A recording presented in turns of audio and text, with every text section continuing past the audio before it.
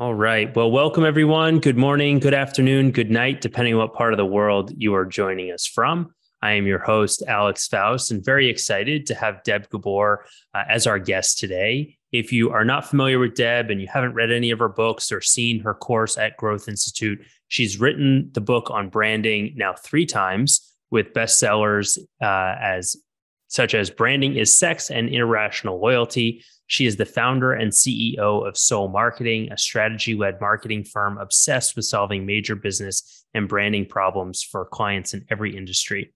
Her and her team at Soul Marketing have introduced her revolutionary brand strategy for organizations such as the Associated Press, Dell, Microsoft, NBC Universal, and a lot of other exciting emerging brands. She's a frequent contributor to major news outlets such as Entrepreneur, Forbes, Fortune, the Wall Street Journal, and the Washington Post. And today I'm very excited to have her joining us to talk about her newest book, which is called Personality, Person-ality, Cultivate Your Human Authority to Ignite Irrational Brand Loyalty. So Deb, welcome back to Conversations at the Edge. And where are you calling in from today? Well, I'm just outside of Salt Lake City, Utah right now, so I can enjoy lots and lots of snow. And skiing this afternoon, I hear. Yes, definitely. Awesome. Well, to start, I'd love to, just open it up and have you kind of share what is the new book, Personality, all about? All right. Well, a lot of people have read Branding is Sex, which introduced the irrational loyalty methodology, which is the method that we use inside my company to build brands, which applies to not just the biggest, best, most legendary brands in the world, but also for businesses really at any stage, whether they serve consumers or they serve other businesses. And Irrational Loyalty, the book, was the continuation of that. And if I had the opportunity to write these books in a different order, I probably would have written Personality first. So Personality as a book really takes this methodology and talks about the humanization of brands through the authority of the leaders of those brands. So Personality is a book. It's in 2 parts. The first book really talks about this concept of authority, what authority is, how you create it, how you earn it, people who act with authority in the world, how that creates brand goodness for them, what the connection between authority and brand magic and brand love is, and irrational loyalty. And then the second half of the book really talks about the path to monetizing authority. So this book really is about this sort of weird amorphous concept of authority, which I don't think has been written about or really talked about probably in 5 or 6 years. And so it was a really good opportunity for me to really look at a moment in time where people were requiring the brands that they used, whether they were B2B or B2C brands, to show up in a very, very human way. So that's what the book is about. So what does it mean to communicate your authority in a human way versus a non-human way? I think that that's best expressed through the sharing of some experiences that I had at the beginning of the pandemic. And so people who read this book, you'll probably see this, but I wrote a somewhat quirky and cheeky letter that was the amalgamation of all of the emails that I received to my inbox at the beginning of the pandemic from the CEOs of brands that I didn't even remember that I had patronized, right? So do you remember this, Alex? Right when the pandemic started, we started getting those hashtag we're all in this together emails, we're thinking about you. And at this difficult time, remember, it was unprecedented times, how many times that phrase was used. And so this idea of communicating with authority is to not do that, not to send the same email that every other brand is sending to customers that you really have no relationship with, to share with them, your somewhat inauthentic, insincere, and just the same as everyone else sentiments, right? So Communicating with authority is to really humanize your interactions and the experience that people have with the brand by truly showing what your own gooey insights are. So as the CEO or leader of an organization, regardless of the size of the organization, regardless of the type of customers you have or the type of marketing that you do, the leaders of those brands, they carry some authority. They are like the human walking billboard for the brand. They are the person who is out there sort of expressing the sentiments of the brand, who are being the human touch points for where the rubber meets the road from a branding perspective. So, at the beginning of the pandemic, not only did I receive probably close to 700 or 800 of these emails from e-commerce places where I had bought one or two items sometime in the past 3 years, I also received a lot of automated communication that both came into my email as well as in my social feeds. Things like, after the WHO announced that we had a global pandemic and the world basically was shutting down, I was still receiving emails, like one from Costco that was asking me to give a star rating to the legal pads I had just bought, or another email that I received from a clothing retailer that sent me an email with the subject line, "Staycation is better than vacation," that was advertising a bunch of comfy clothes and things like that. That is like the antithesis to communicating with authentic, sincere human authority. So really this idea of authority is establishing a footprint of leadership that relies on your unique point of view, your well-informed vis-a-vis your customers, your well-informed kind of relationship with those customers, all designed to create that condition of irrational loyalty. Does that make sense? Yeah, it does. And I appreciate you going into that. And just a reminder for the folks who are here, if you do have questions, type them into the chat or the Q&A. The last 10 minutes are for you, and I'll certainly get those questions over to Deb. So, obviously the first portion of your book is about this idea of authority and how it relates to attracting customers. So how does this building of authority actually generate, new leads and new customers for your business? You talked a lot about the stuff that certainly doesn't work. What is working? So what is working in the world of authority today is when the leaders of brands use the platform of their brand, that brand awareness, the irrational loyalty, the advocacy, the mass and momentum of their brands to express a unique point of view and use their own point of view and the platform of their brand to attract to them customers who are aligned with those ideas and with those sentiments. Probably best shared through a really good example. Again, something that happened at the beginning of the pandemic. One of the hardest hit industries, of course, was travel and tourism, right? And one of the biggest brands in that area that, really does have a lot of authority is Airbnb. And a lot of people probably remember at the beginning of the pandemic, Brian Chesky, who founder of Airbnb, he sent this open letter to employees, basically, letting them know everything that was happening. He was delivering kind of good news, bad news, mostly bad news, in that they were doing sweeping layoffs. They were communicating to their community of homeowners and travelers, that the whole world has changed, that this was a time where Airbnb as a brand was going to rely on all of its assets and its past experiences to really look at travel in a different way and reinvent the way people travel and the way people use Airbnb. And as a result, and everything that the company did, sort of led by Chesky as the person who was the expert voice on not just renting your home temporarily to to travelers, but being an expert voice on how the travel industry was going to respond to sweeping environmental, demographic, geopolitical, widespread health changes. He was using that platform of his brand to express a unique point of view and sort of set the tone and direction for the organization. As a person who owned Airbnbs and was sort of stunned by what happened, and part of my income got cut off, and all of this, I was really looking for a voice and some leadership in the wilderness to help me know where to be, what to think, what to do, where to stand even. So in a time of crisis, especially, human beings are looking for leadership. And when there's a vacuum of leadership and there's a vacuum of communication, people make up stories, and they're never good stories, right?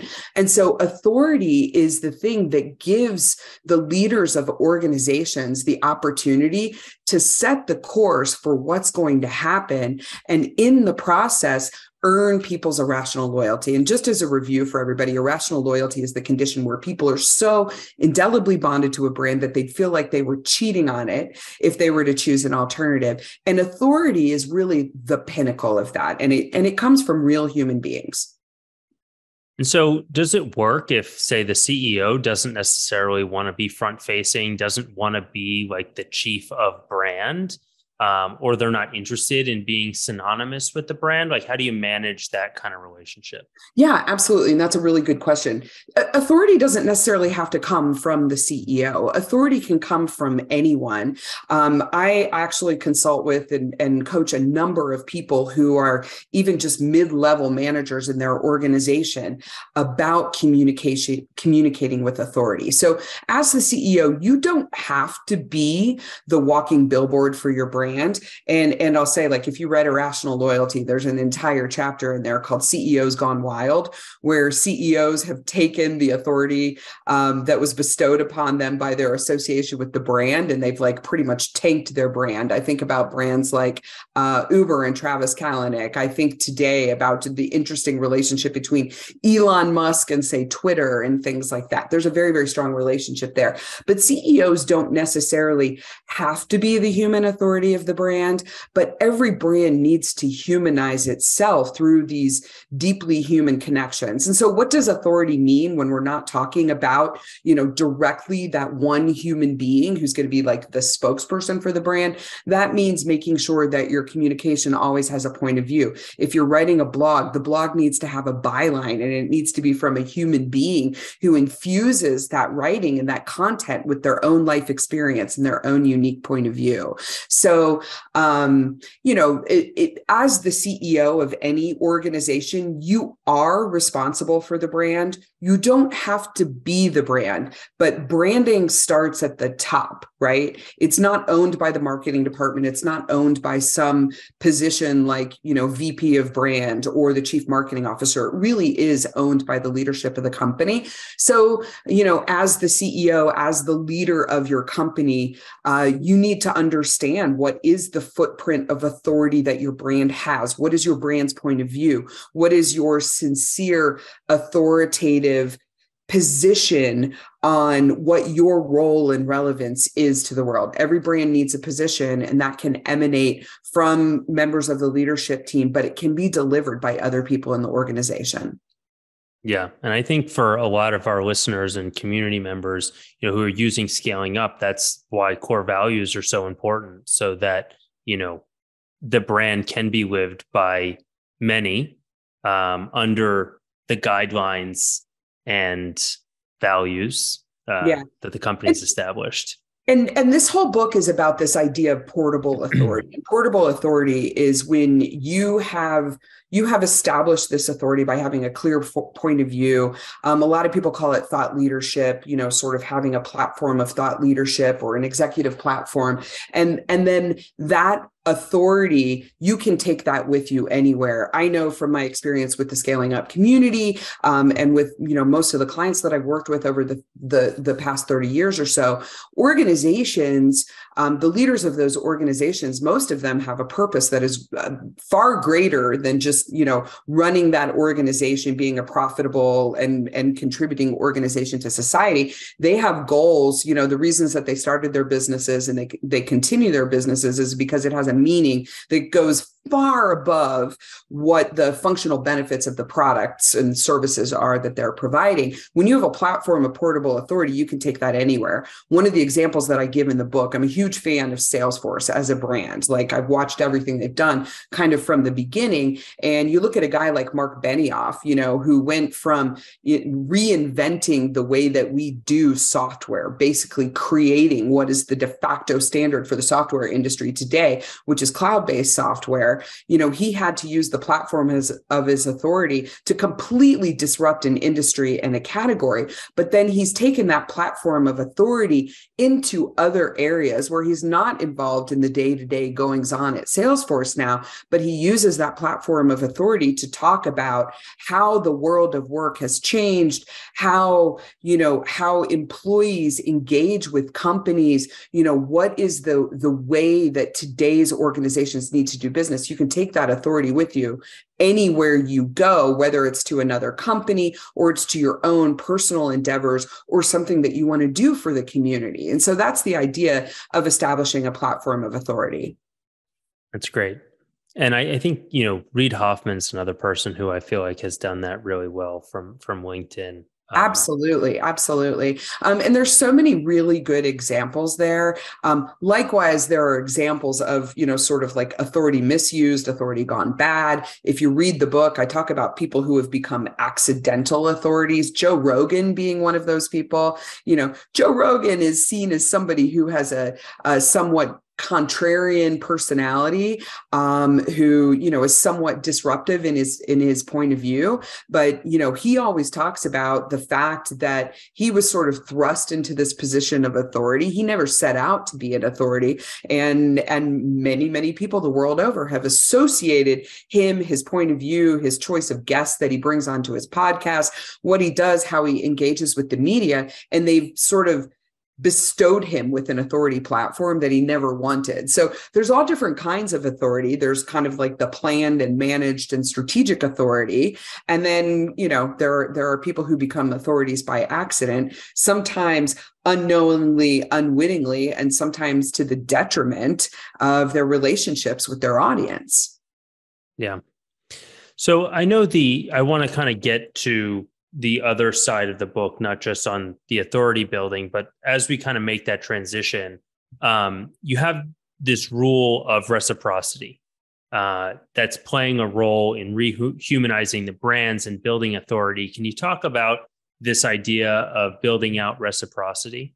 Yeah, absolutely. So the idea of reciprocity, I wish I owned that, but that's a basic tenet of psychology and sociology. And basically it means I do something nice for you, then you do something nice for me, right? And there are three kinds of reciprocity. There's general reciprocity, which is what I just described. There's balanced reciprocity, which is when I give something to you with the expectation that when it's time for you to give to me, because I gave to you, that you'll give to me. And then there's negative reciprocity, which the internet is full of negative reciprocity today. Negative reciprocity today is using the platform of your authority, using your point of view, sharing information with people, all with the idea that they're obligated to give you something in return. So this idea of reciprocity works on the principle that people shouldn't feel obligated to give you something in return. So Alex, have you ever signed up for something on a website to get some information, say, for instance, a digital download of some kind? Of course. Of course, right? And then what happens? Your email inbox is flooded with promotions. right? Buy this, buy this, buy this. That's an example of negative reciprocity. So one of the things that's happened over the past couple of years is we've lowered the bar for authority. Basically, when we sent everybody home during the pandemic, gave them a camera, a ring light, and a microphone, we created a world where anybody with a point of view, whether it's well-informed and authoritative or not, can style themselves as an expert, get out there on the internet, start sharing information, all with the purpose of selling you something, right? So that's an example of negative reciprocity. And you know it when you see it, right? I mean, I see it all the time. I spend a lot of time on Instagram, and there are coaches, pundits, experts, people who are out there. They're sharing information with you. They're asking you to go to their website, sign up for this thing, get my free ebook on this subject or whatever, and then they are just going to pound you with offers, right? It feels gross. It's sort of like the online equivalent of receiving a dick pic on Tinder, or a little bit like going to the used car lot. I mean, I'm not exaggerating here. It feels really gross. You know it when you see it. That activity, that use of negative reciprocity, I give you something of value and you give me something in return, which is your attention. Sometimes it's your email address. Sometimes it's your like, your follow, some kind of fandom there. And then you're going to just pummel me with messages that are going to beat me into submission until the point that I actually buy something from you, right? That is killing authority. That activity is killing authority. And so the basics of reciprocity are just this. If you are ready to be an authority, that means that you are ready to share information from yourself, from your point of view, from your experience, from your work, share it with other people for free without any expectation of anything in return. It's the idea of helping versus selling. Right. And so that's how authority works. People who are experts, who have a platform of authority, are people who give generously of themselves, who generously share their point of view and helpful information that's designed to attract people to them, so that when those people are ready, they will actually lean forward and tell you what they want to buy from you, rather than you just like dumping on them. This is, LinkedIn is a very, very powerful platform for building authority in the business world, right? And what we see on LinkedIn is, I send you a connection request, you accept my connection request, and then the very next thing I get in my LinkedIn inbox is an invitation for me to do a 15-minute fact-finding call where you're going to sell me like a $10,000, $25,000, $30,000 offer, right? It feels gross, doesn't it? Rather than like using LinkedIn as a channel and a platform to establish authority, put information out there, share blog posts, share long form content, share videos where you're talking about helpful things that are going to help your target audience actually manage their way through whatever are the challenges and opportunities of your industry, your category, or whatever. Then people are going to start engaging with you. And so authority and reciprocity, it relies on this idea of attracting and cultivating community by giving to a community rather than selling to them.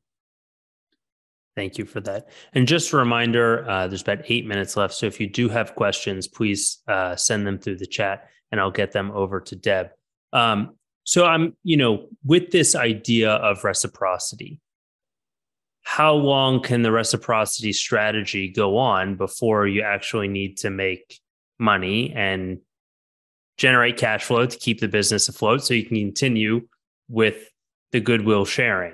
Yes. So authority is monetizable. It just has to be done in the right way. So, you can't just like give and give and give and give and give without ever being able to monetize that authority. And authority monetizes in two ways. One, authority monetizes in the way that if you establish a footprint of authority, you create awareness, people understand your point of view, they become curious about your company, what your company offers, they can see themselves being aligned with your value values and beliefs as a brand and an organization, then they patronize the brand. That's one way that authority monetizes. Another way that authority monetizes is you can actually create a world where you sell information products. And there's a good story in the book about my own experience in doing that. So back in 2016, when my first book came out, I wasn't thoughtful and deliberate about how I wanted that book to serve me in business. I just was compelled to write a book. I'm a person who's compelled to share this information with people. And I was not prepared for the success of that book and the popularity of branding as sex. But then all of a sudden,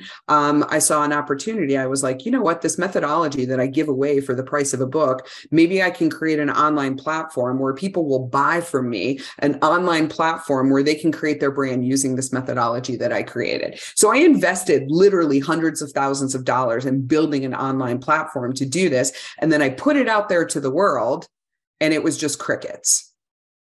And the reason that it was just crickets was, number one, I didn't have a community of people to actually sell it to, people with whom I had built up enough trust that they were willing to throw down the $10,000 or $15,000 it was going to cost them to actually go through that process, right?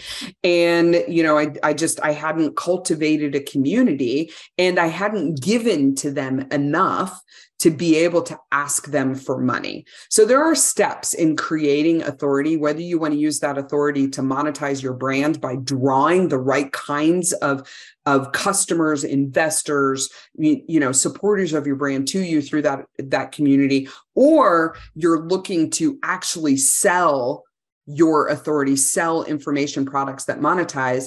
I always tell people it's the community, stupid. Like you have to cultivate a community. So a side note about that experience is spending like $100,000 to build an online platform that nobody wanted. That is not at all what people wanted to buy from me. They didn't want to buy the methodology. They wanted to buy me. And so I invested in this thing that like it still sits on the shelf today. And it's really never seen the light of day. It turns out what people wanted from me was me, not an online platform that was somewhere between that and me. So I had to sort of change the authority monetization structure. I hope that answers your question, but really, like, it's the community, stupid, is what I tell people all the time. And there are examples of this all over the place. So before you want to create information products that monetize for your business, or you want to use your authority to attract to you, to serve as a magnet to attract to you people who are going to support your brand, make sure that you go through the hard work of cultivating community by giving to them. People ask me, they're like, what's the magic formula? There is no magic formula, but a good rule of thumb is give at least 4 times before you ask somebody for anything, whether that's their email address, or it's asking them for a like or a follow, or it's asking for information from them. Make sure that the ratio is balanced more towards the giving side than the asking side. Are there any areas where this strategy of like reciprocity and authority building is not relevant?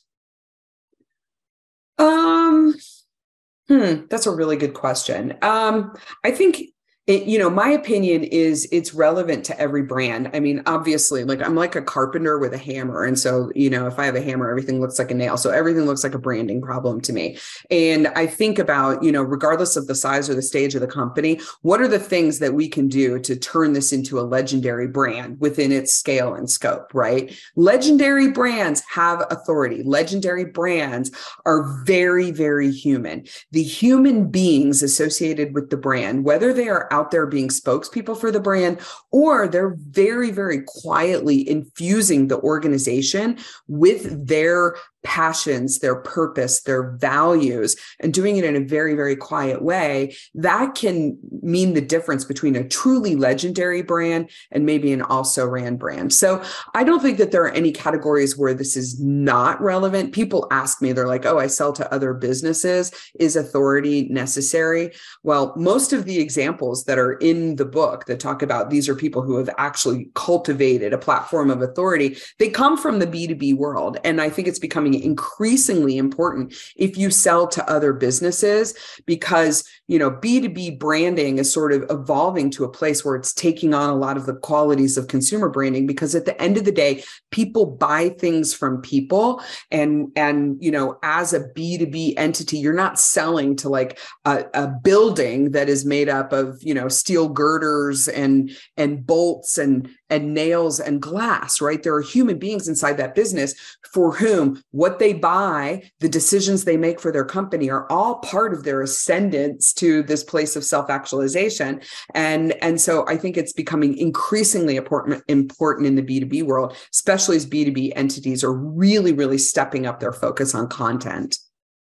Awesome. Thank you so much for diving into the B2B area as well, because we did have a question about building authority in the B2B space. But with just about 2 minutes left, Deb, I just want to give you the opportunity. Any final things that you think our community should know about your book, about branding in general, about moving into 2023 and what's going to be expected of them? I just want to kind of pass it over to you for any final thoughts. Yeah, in 2 minutes, the things that I would share is, first of all, the characteristics of the best brands in the world. They all have these 4 things. Number one, they aim their brand at an ideal archetypal customer. That's whether they serve consumers or they serve other businesses. For other businesses, it's that human being who is the one who's going to use the brand. And when I say use the brand, they're going to use that brand to elevate their own self-concept. Then they become part of that person's identity. They become part of who they are. They help them express who they are, not just to other people, but to themselves. They're not just different, they're singular. The best brands in the world are unique. So make sure you carve out your uniqueness. And ultimately, you make that ideal customer the hero in their own story. And that's what creates that condition of irrational loyalty. The second piece that I want to share is that in 2023 and beyond, with the with the taking off of lots of sort of mixed reality technologies, new technologies that sort of automate more and more processes in the buying process in every industry, during the war for talent, like everybody is looking to automate things. When you automate things using technology, you dehumanize processes. It speeds things up. It makes us more efficient. It makes us more effective. It improves profitability. It improves delivery. But content and authoritative content that has a unique point of view that expresses your values and beliefs and uses those values and beliefs as a magnet to attract people to your brand is going to become increasingly important as you automate. So that's what I would say for 2023 is make sure that as you automate, that you're also thinking about how do I also humanize the brand while I dehumanize the transactional nature of it. And that's really where authority comes in. Fantastic. Well, Deb, thank you so much for being here today. Thank you to the community for joining us live, and can't wait to dig into the rest of your book. So hope you have a great holiday season, and we'll see you all in the new year. Well, thank you, Alex. Happy New Year to everybody. Take care. Thanks all. Bye-bye.